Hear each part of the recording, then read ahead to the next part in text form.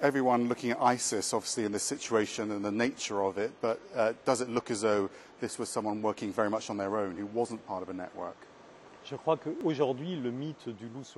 I believe today the lone wolf myth, which means a terrorist who set up an operation by himself, is a convenient one that doesn't really exist.